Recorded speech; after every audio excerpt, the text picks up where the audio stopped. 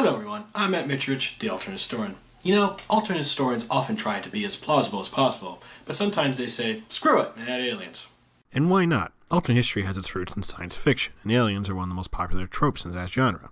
General science fiction, however, usually deals with humans interacting with extraterrestrials in the future or the present. Alternate history, on the other hand, has their perspectives firmly in the past. And since aliens seem to be a big deal these days, I decided, why not do my own personal top 5 favorite aliens of alternate history? Why top 5? Because shut up, I don't have time for a top 10 list. So let's begin.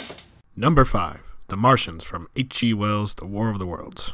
In H.G. Wells' The War of the Worlds, the Martians abandoned their dying homeworld and invaded Victorian England. The tripod war machines outgunned anything the British Empire could throw at them, and it seemed that nothing could stop them. Humanity was only saved because the Martians were not prepared to deal with terror and bacteria that humanity had long since grown immune to. Thus, humanity is saved not because of their intelligence or skill, but because of dumb luck. Yeah, I'm sort of cheating with this one, but Wells' Martians are one of the most iconic alien races in history, and because they are in public domain, they've even showed up in steampunk and alternate history works like Alan Moore's The League of Extraordinary Gentlemen, or Kevin J. Anderson's War of the Worlds Global Dispatches, which envisions how the rest of the worlds would have reacted to the Martian invasion.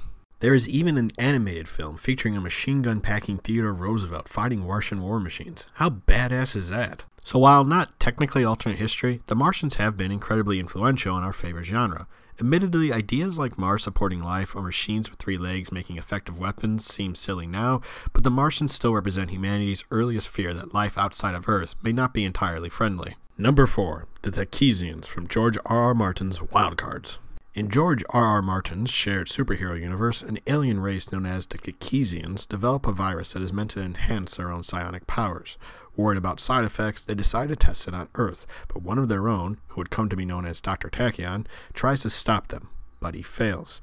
The virus is released over New York City in 1946, killing many, turning some into deformed jokers, and gave a lucky few superpowers, thus changing history forever. Martin and crew's realistic take on superheroes and the tropes associated with that genre would of course have aliens, but what I like best about Tachyon and his people are how similar they are to humans. One might shrug this off as poor writing, but since many of the characters and stories in Wildcards pay homage to others, I personally find Takesians to be a homage to the aliens of sci-fi movies and television shows of the 50s and 60s. You know the ones, right? The ones who obviously look human despite being called aliens. In those cases, filmmakers were hampered by poor budgets and bad special effects. Thus, we need to be told the actors were aliens, mostly due to their outrageous costumes. But they are still charming in their own way, just like the Takesians. They may look like humans, eat like humans, talk like humans, drink like humans, and have sex like humans, but they're not. They're an advanced alien race of psionic powers, and don't you forget it. Number 3. The Lords of Creation from S.M. Stirling's Lords of Creation. Yeah, kind of redundant, but I honestly don't know what to call these aliens. I even asked the Sterling fan group on Facebook to see if anyone there knew what their name was, and I didn't get an answer. Still, that doesn't mean I don't think they deserve a spot on this list. In Sterling's homage to planetary romances of Edgar Rice Burroughs, an unnamed alien race terraformed Venus and Mars in the distant past, and returned repeatedly to seed the planets with life from Earth. By the 20th century, humanity learns that Venus is a jungle world full of dinosaurs and primitive humans, while Mars is a desert planet home to a decadent human civilization that has mastered genetic engineering. This revelation kicks off an entirely different space race. And yet, I can't help but wonder who the hell are the Lords of Creation? Why did they terraform Mars and Venus? And where did they go? Did they move on to other things, or did this arbitrarily advanced alien race get wiped out? It's easy just to miss them as alien space bats, and to be honest, that might be all they really are to the story, but that doesn't mean there isn't an epic space opera waiting to be told. Out of all of Sterling's universes that I wished he would return to, this is the one on top of my list. But we probably won't get that. So instead, go read Lords of Creation while it's still there, and read about how Martian sand ships are powered by squids. Yes, that is in that book. Man, S.M. Stirling is weird. Number 2. The Asidi from Eric Flint's Asidi Shards series. The Asidi are the biggest douchebags in the universe. And no, I'm not joking.